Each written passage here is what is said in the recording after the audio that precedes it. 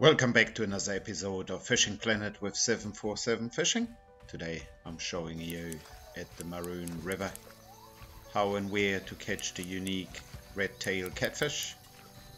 It's the biggest fish on that map. I like to use freshwater crab.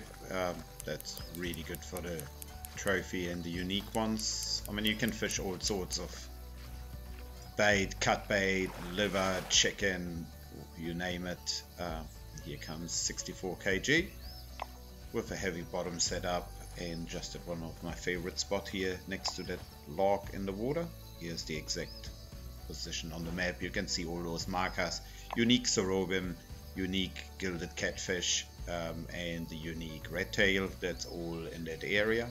To different time of the day, it just changes a little bit the position. Hope the video helps you guys out. Please don't forget to subscribe to my channel and like the video. If you are into real life fishing, check out the trout fishing videos from New Zealand. Catch you guys on the next one.